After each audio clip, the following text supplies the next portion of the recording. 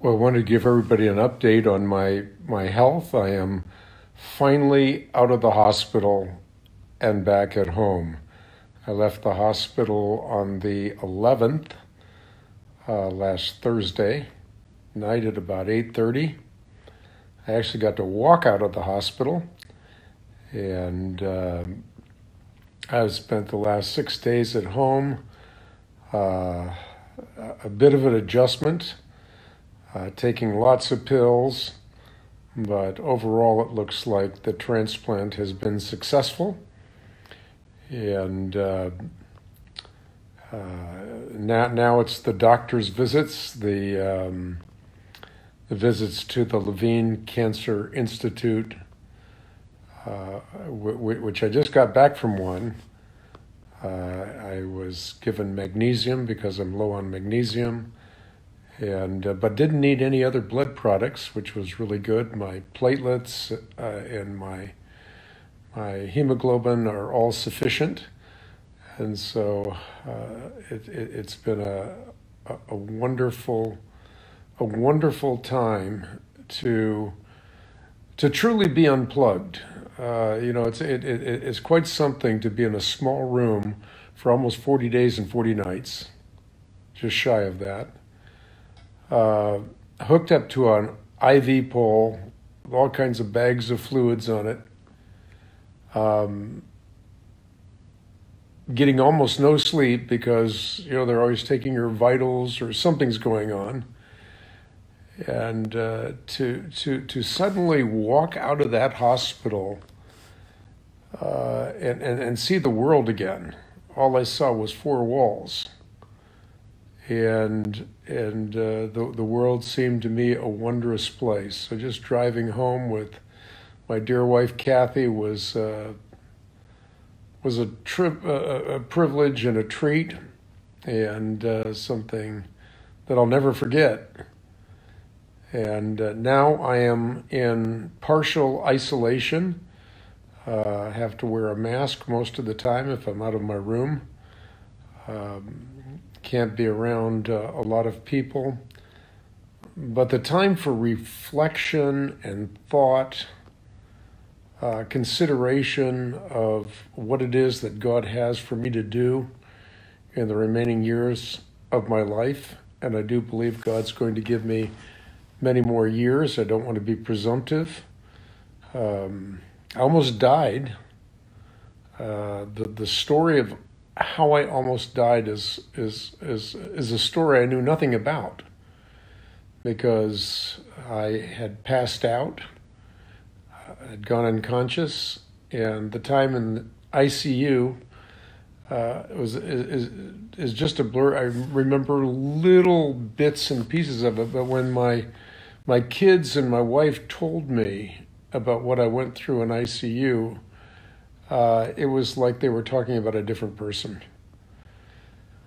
I came within a whisper of being in the presence of the Lord, and I'll tell you, that makes you look at life completely differently. The words, trust in the Lord with all your heart and lean not upon your own understanding. In all your ways acknowledge him, and he will make your paths straight. Do not be wise in your own eyes. Fear the Lord. Turn away from evil. It will be healing to your body and refreshment to your bones. Honor the Lord from your wealth and from the first of all your produce, so that your barns may be filled with plenty and your vats overflow with new wine. All those verses and many others have been coursing through my mind over the last few days, and the trust in the Lord supernaturally saved me from dying, and that's why that verse that I've shared with you before is so precious to me. You will not die but live, and you will proclaim what the Lord has done. The Lord has chastened you severely, but he has not given you over to death. Again, I don't want to be presumptive. Only the Lord knows our days. All the days ordained for us are written in his book before one of them came to be. But The doctors that I've talked to are very, very optimistic about the success of the stem cell transplant. The stem cells of my son Paul Stephen now taking over my body. My body's still putting up some resistance, so it is a tough battle for a while. Be a few weeks before I think I'll regain my energy sufficiently, but I've been able to enjoy this time. I fall asleep listening to the Word of Promise, which of course is the animated, larger-than-life Bible on CD that we've offered many times at the Christian Research Institute. I just love listening to it. And we were able to make many, many friends in the hospital. The nurses on 4B at Carolina Medical Center are beyond description. They are the most wonderful people. And the techs and the staff in general, they were beyond wonderful to me. And I'm so grateful for their care. So I'm back at home.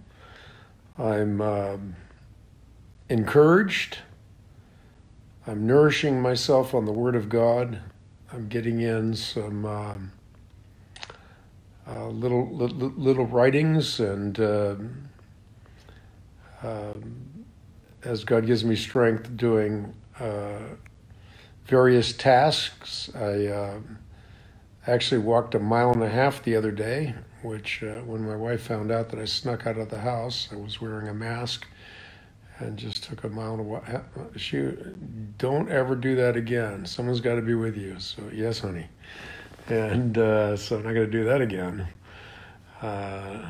Trust me, when Kathy says don't do it again, you don't do it again. So I am so thankful for my dear wife. She has done so much for me.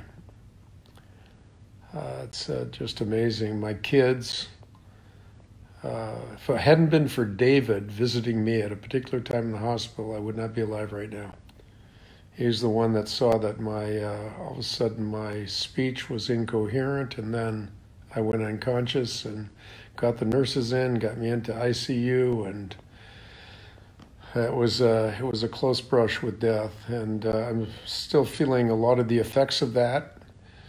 But day by day, I feel stronger, and I am so encouraged to see the finger of God, visible yet invisible, is a wondrous thing, and I know that every experience that we have is precious to the Lord.